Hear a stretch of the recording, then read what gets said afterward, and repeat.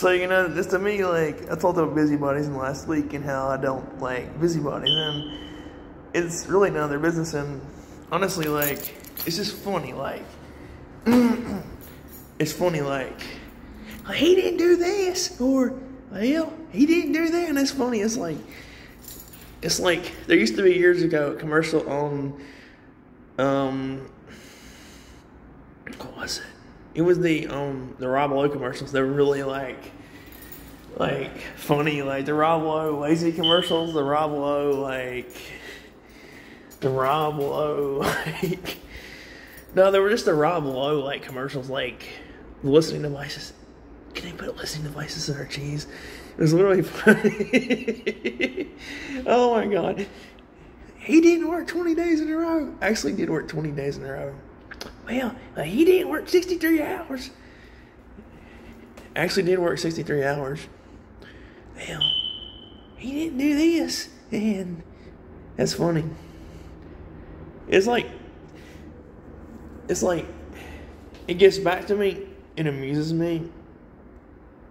Or, if it's like, talking about me, it gets back to me. I don't feel like droning on and on about like somebody from another area, like, this is not what we're talking about.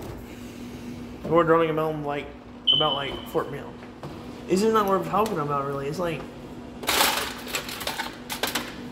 but to me, like, I'm not gonna sit there and say, hey, getting that like Fort Mill's growing business. You know what I'm saying? I don't believe it's like, but it's funny to me, like, they got listening devices. It's like, it's funny. The funny thing about busybodies is, like, if you sat something down right in front of them, it would be amusing to me. Like, it just like, it's hilarious. Like, you know what I'm saying? It's like, I really worked 20 days in a row. I'm not lying, I really did. I mean, last week was like a low week for me. It was like 54, which is good to me, which is what I need. In fact, the next 3 days, I'll be wondering like what I'm going to be doing, but I'm going to go like watch some movies and like go watch some SEC games. But what amuses me when like somebody I'm not even remotely interested in has a boyfriend that I'm never going to be with, this amuses me, is that I'm not even talking about them. I'm independent, man. I got my own life. I'm looking for a better job right now. I'm looking for a townhouse. You can score all you want, but, I mean, that's illogical, like, and, like, they'll be illogical, like, when you're talking about what you're saying. That's funny, but that's funny, like, so the ultimate busybody is the way to say it, like, is, like,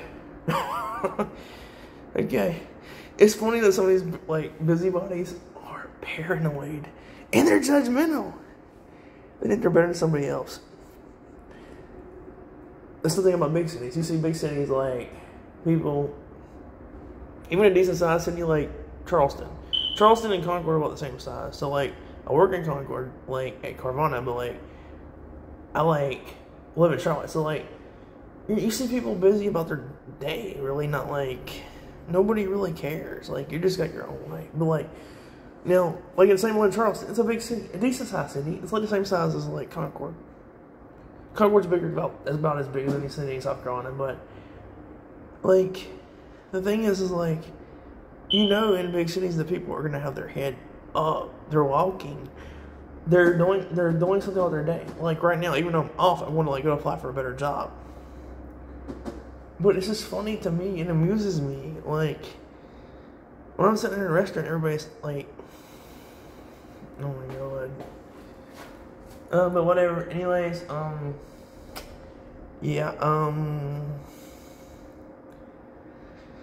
it's like called the ultimate busybody.